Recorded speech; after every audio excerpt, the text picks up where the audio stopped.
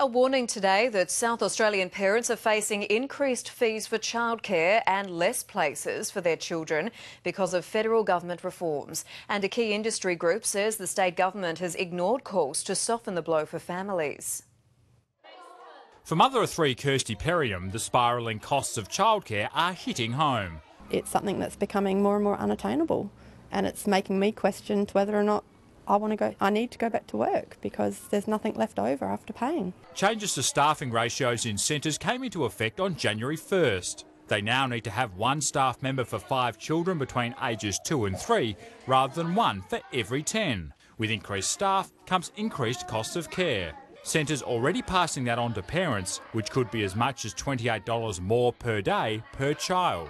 It's not a matter of just saving up your gold coins to be able to just pay that extra.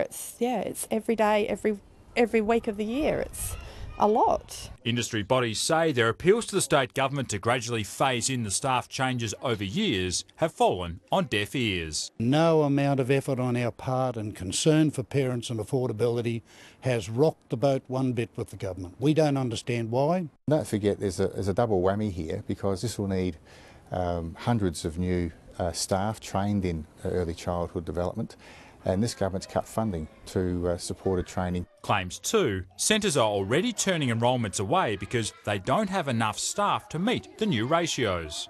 If they had a ratio of 1 to 10 and they had 3 staff, they could have 30 children in that age group. Now it's 15. The State Child Development Minister Susan Close says she expects the market to supply any new demand for places and that the funding of childcare is a Commonwealth matter. Rory McLaren, 9 News.